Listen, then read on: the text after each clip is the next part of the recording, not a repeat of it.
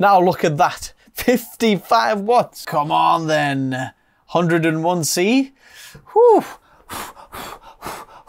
Come on, cool it down.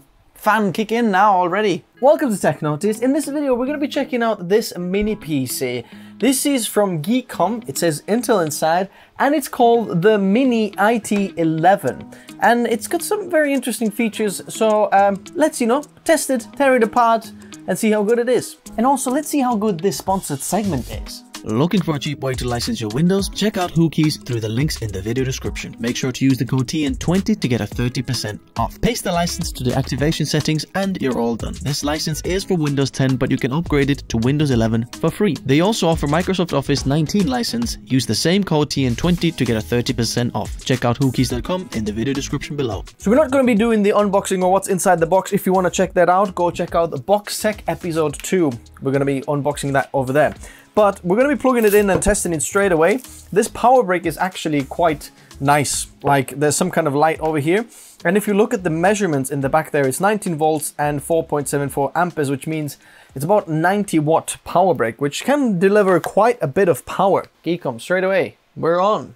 Windows. It's interesting, this HDMI on default puts out like 720p or something like that right now. It's horrendous. Is it Geekom or Geekom? Alrighty, finally we got into Windows now here, and this PC is on. And interestingly, like to get this display to work properly, I had to plug 2 of them in. So one HDMI and then one USB-C, because you can get 4 displays actually, running from there. There's one HDMI port, one DP port, and then 2 USB 4 ports, which also support, display pass-through. So if I have just the USB plugged in, USB-C one, then it will show that weird kind of pixelated image. If I have just the HDMI plugged in, it also shows pixelated image. If I plug both of them in and then say that it's duplicated image on both screens, then it will work good on both of them. As you can see, I can swap between the 2 screens and then it'll be pretty much the same, just a little bit of difference in color, as you can see. So I'm recording the display out, so nothing else should be working in here. We've got the i7-1195G7 processor, which basically is a 4-core processor only and 8 threads. For memory, we're running 3200 megahertz transfers per second, so it looks like there's only 2 DIMMs inside. That we have 16 gigabytes, so 2 8-DIMM sticks. We have one SSD. It's an Intel 500 gigabyte SSD. We're going to do the test how good that is. We've got a Wi-Fi 6 actually here, which is very interesting. And then Iris Xe graphics there as well. So multi-core test, go. Whoa, we're already thermal throttling. Okay, that's interesting. And now we're not, as you can see. It's still very quiet. The fans should be kicking in already. We're pulling 27 watts from the CPU. Let's have a look how good is going to be the score. Only now I can hear the fans there. Core clock speeds 3.2. I'm just looking at the specs on Intel Arc for this processor, and the max turbo frequency should be 5 gigahertz. But look at that. We have hit 5.2 gigahertz on core number 3, as you can see here, which is very, very interesting. 2 cores have gone over 5 gigahertz, and then 2 of them are 5 gigahertz. So that's pretty good. Obviously, all core boost here is about 3.2 and looks like it's going down, down, down. Let's see our score. What was it? 5,012 points. So, the multi-core isn't that impressive, but still, look, equal system there is running actually slightly slower. 1165G7 gets slightly slower speed here, so we're a little bit better. Now, the thing is, we were thermal throttling pretty instantly, so it tried to keep it down. So this is the graphics cores, integrated graphics, and see how much, power we're gonna be putting there. Right now, 0.2 watts, there, 0.5 watts. So let's see what's gonna happen. Iris Xe graphics. We are doing 47 frames per second. Not much, but look at that. 21, 17 watts now, 12 watts, trying to push 56. So it's interesting, even though the CPU package power is like, you know, the TDP for the CPU is 28 watts. The actual a GPU can pull another 20 watts. So what if we add this there as well now? Let's see what's gonna happen now. The graphics cores, see, instantly dropped 5 to 5 watts from 20 watts. And then the TDP is still like about 28. So now there we have the execution ones there at 18 watts. So if I close this, let's see what happens. There we go, look at these. The actual performance cores now gone back to 23 watts. So interesting, inside there, the GPU cores and CPU cores are actually, you know, kind of sharing the power package there. Next of all, let's see how good is the SSD inside there. While this is running, let's talk about this PC then. First of all, the CPU performance isn't anything amazing in terms of, you know, you're not going to be doing amazing rendering or something like that. But if you want something that maybe sticks behind your TV, behind your monitor, in some small spaces where you need 4K outputs, for example, and something that's very, very quiet, efficient, maybe has some you know, good storage options like there's actually SATA and Ender 2 inside there. We're going to look at it inside in a moment. Small, you can lock it, some Kensington lock or something like that. Maybe, you know, you're running a shop and you want the shopkeeper, shop assistant to actually have one of these. Also, if you're looking for something that is like an Ingest PC, you've got very fast USB ports there. You've got 20 gigabits, 220 gigabits per second ports, and then 2 10 gigabit second ports there. And if you want to have like a dock in there, because this is like USB 4, so in theory you can have some kind of dock there as well. Very, very interesting option there. Or just like surfing the web and like a PC on the go. Okay, our SSD has done its benchmark now. So this CPU actually does support PCIe Gen 4 drives, but obviously that one in there is not PCIe Gen 4 drive. So if we are looking at the actual random 4 kilobit Q1 thread 1 megabytes per second, in fact we are slightly faster than the 990 Pro compared to the 980 from Samsung drives. So very, very interesting speeds of this. I think this is Geekom. What's this drive called there again? Geekom or something. We'll look inside there. So it's not like amazing, but there's no need to really waste like a super fast SSD for this one, because this is not meant for that, or you'd probably be wasting the power.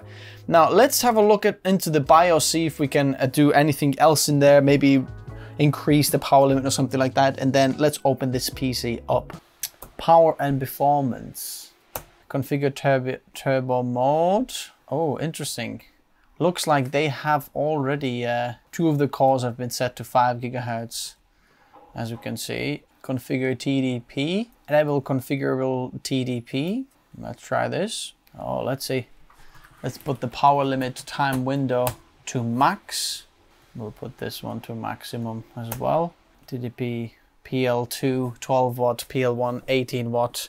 But let's just put the power window to a bit longer. Okay, let's see if that changed anything and if we can get any more juice out of it. Okay, remember previously we got like 5002. Okay, let's see what we're gonna get this time. CPU power 37 watts, 36 watts. Come on then. 101C. Whew, come on, cool it down. Fan kick in now already. 100 degrees. Thermal throttling, yeah, but look at that. We're still trying to run it at 3.4 gigahertz. Previously, remember, we were at 3.2 gigahertz. So let's see how much better we're gonna get this. The fan kicked in now, which is interesting. When the fan kicks in, it's not thermal throttling. I know we're pushing 27 watts now through, and we're running 3.2 gigahertz. The initial PL1 power limit, we exceeded that. As you can see, PL1 power limit is 28 watts, but we went 34. So it's interesting. We'll see how much better score we're gonna get there now. But see, it's still trying to push it a bit further. It's 3.2 gigahertz there, but it was pushing 3.3 as well. Now it's 3.1, 3.2. The power window is definitely open for longer. But interestingly here, the 2 cores, one of them is 5 gigahertz and the other one is 5 gigahertz. Previously we were like 5.2 and 5.1 on 2 of the cores, and then 4.9 on the other 2. Right now the actual maximum single core performance has gone slightly down, judging by the actual clock speeds. Come on, last little stretch, my little guy. Boom, look at that. 5.263. So we've roughly gained about 5% or something like that. So there is a little bit of room to push it a little bit, especially if you've got the thermal performance. So let's shut this down and then open this PC up. So I'm gonna go over this a little bit more. So you've got like these grills on the side. In terms of the SD card speed here, it's UHS 1. So you're gonna get roughly about 100 to 120 megabytes per second read speeds from here. I tested it with my V90 card, which should read it at 300 megabytes per second if it's UHS 2 speeds, but it only gets it like, you know, 100, something like that. So it's 10 gigabit port basically. Very fast port, one 10 gigabit USB Type A headphone and microphone jack, USB 4 port here, USB Type-C, USB 4 port, another one of those in the back there, which also supports bit display pass-through, HDMI port, two 10 gigabit Type A ports in the back, 1 gigabit Ethernet, and another display port there. So you can get a lot of monitors working with this if you want to, or if you're looking for a PC that can support just very high resolution, like 4K monitors, 4 of them, then this is the one. So in order to open this up, you're gonna have to do these screws underneath the legs. And I like that these screws are there because usually they're like hidden underneath some places or something like that. So you're not able to actually like undo them so easily. But this looks very, very simple. Oh, look, it's pre-tapped as well. Okay, so this is the ribbon cable that connects to the SATA port. Careful when pulling this one out or when you want to remove it, because you might damage these connections there. So you can put one SATA, you know, SSD in there if you want to. And then also you've got a little thermal pad here for the SSD's heatsink there actually. So this one over here, what SSD we have is an Intel 660p, 512 gigabytes. And we've got crucial RAM here. So 8 gigabytes, 3200 megatransfers per second, CL22 RAM. M.2. So let's have a look what's underneath on the other side. So the Wi-Fi antennas are on there as well, so careful when pulling this out. But here we've got, you know, the motherboard and the whole lot. BIOS battery over there. So as you can see, you can take the top panel off to let more airflow in, I guess. So it is blowing it in from the top. I'm going to put it back together and see if we can actually increase the power by just removing the top panel, just because it lets air in then from there, which is just interesting design. So let's have a look at the thermal paste application as well. We've got two heat pipes here on this CPU. So let's have a look. How well have they applied the thermal pastes? If it can be improved or if it can't. This heatsink here actually goes over, I think this must be chipset on the side as well. So let's pull this off. And thermal paste application is pretty good. They've put it in there and it's there, it's fine. This is just the thermals for the VRMs there. So let's clean it up, put some new thermal paste in, put it back together, and then see if we can improve the thermal performance by keeping the lid open on the top. Use alcohol to clean this up. Look how much dirt there is still after we think it's all clean. I have this MX5 from Arctic. It's nice and sticky. Nicely cover it all. And let's put this back.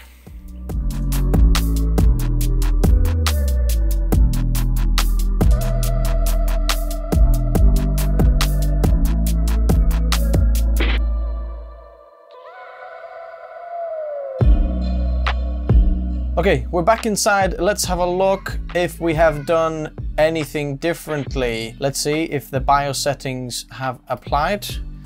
So let's have a look. Okay, 101 degrees. Look at that.